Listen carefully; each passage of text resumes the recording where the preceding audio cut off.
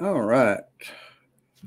It looks like I've got it almost figured out here. But yeah, I just want to do a shout out to Michael Bancroft. And I got your book, The Lucent, and I wanted to share this.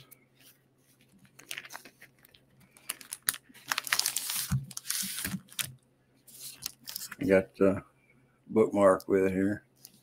Let's try to get some better light over here. Yeah, what the heck. But anyways, I got the bookmark. I get close to the camera here. This is cool. I got some, but this I absolutely love. I love the detail work on the backgrounds. This is absolutely fantastic. It's like every little detail in there. Look at all the brickwork on there. This is fantastic. I've got to step up my game and get and do a better job on my backgrounds. I mean, let's see what I can find out here. Yeah. This is great. Let me go to these buildings.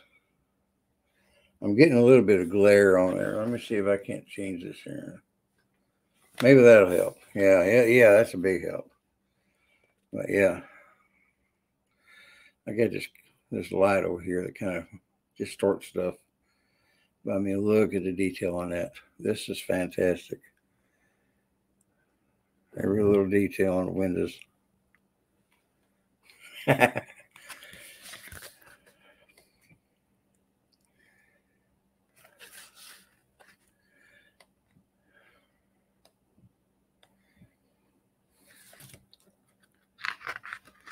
Especially the aerial shots where they're jumping back and forth.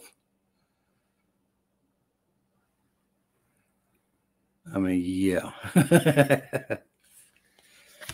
I'm going to have to concentrate on doing better backgrounds on my work.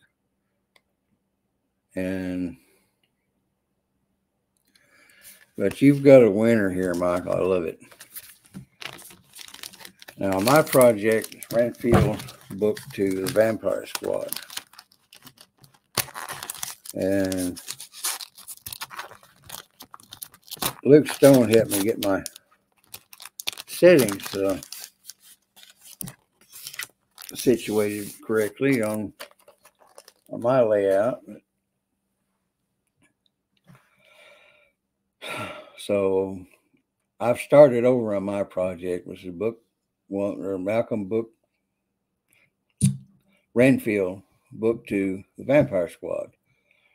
Now, when I did book one, Malcolm, I had no idea Comicsgate even existed. And a friend of mine over in Missouri said, "You need to check these guys out. You do some good work." And he liked my first book, Malcolm. He said, "Yeah, you really need to get into this." So yeah, I'll check it out. So I like what I see, and I want to get more involved. I'm trying to get in doing, join in on some of your live streams. So now Malin cracks me up. He's got a deplorable sense of humor like I do. So it's great. That kind of off-color humor, right? Growing up in the South, yeah, I said I've been around it all my life. But yeah, let's see. But yeah, I've got. I'm working on one panel now where Dr. Renfield's pulling up to Dunning Insane Asylum, and I've had to look through old pictures of that place, and I finally found some pictures of the main office building. So I'm drawing his Model A Ford. Now, you remember, this is set in 1932 Gangsterland, Chicago. So I have to have the cars either before, pre-1932 makes or along about that time frame, but I can't be putting 34, 35 Fords or other vehicles in a 1932 timeline. So also I can't put Al Capone in there because Al Capone went to Alcatraz. Well he was sent to prison, not Alcatraz yet, but he was in uh, the federal prison in Pennsylvania for tax evasion, and Frank Nitti was running his outfit at that time. So the main gangster that I'm featuring in the books is Frank Nitti, and if you've read my first book, it starts out with some of Nitty's men going into a crypt to rob a crypt where a bunch of money's been hid, and they inadvertently release this vampire Malcolm. Well, he rips their throats out, and he makes Eddie McGregor,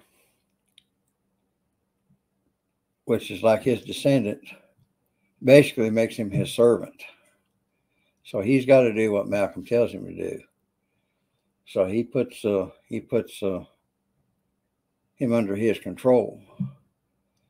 So Malcolm hides 32 coffins all through Chicago. And Dr. Renfield, who is the son of R.M. Renfield, who was killed by Dracula in 1897 from Bram Stoker's novel, Dracula, he's got to find these coffins and hopefully catch Malcolm where he can drive a stake through his heart. So that's the sick little game that Malcolm has got. It's like a game of cat and mouse. If Renfield finds Malcolm and kills him, he wins. But if Malcolm kills Renfield, then he wins, and Chicago is his for the taking. So they got to stop this guy. But book 2 leaves off where book 1 began. So I'm working on a trilogy. So I haven't decided what to do in book 3 yet. But basically, he's put together a team that involves Frank Nitti and his gang and some other people. And eventually, I'll include probably, I may put J. Edgar Hoover in there for book at the end of book 2. Haven't decided yet. I'm still working on a storyline. But let's see if I can add something here. I'm trying to figure out how in the world am I going to add a background. I'm not seeing how to do that here. I'm in the record mode. So maybe settings. Maybe virtual background. Okay, well, here's that picture of Nitti I got, or Nitty's house. This is one of the pictures from book 1. And it's before I added the balloons and stuff. But, yeah, this is supposed to be Frank Nitty's house. With some of his guys talking there. And I tried to add the drawing I did of Nitti himself. But as you can see, it's cut the top of his head off. So I still got to figure out how to do all this stuff. But mainly I just needed to do a shout out for Michael Bancroft. Let him know I got his book. And I really love this. And if you haven't got it yet, you need to get the Lucent and whatever campaigns he's working on. You're really going to enjoy it. So I'm going to try to end this recording and get it uploaded to YouTube and see how it works. Bye.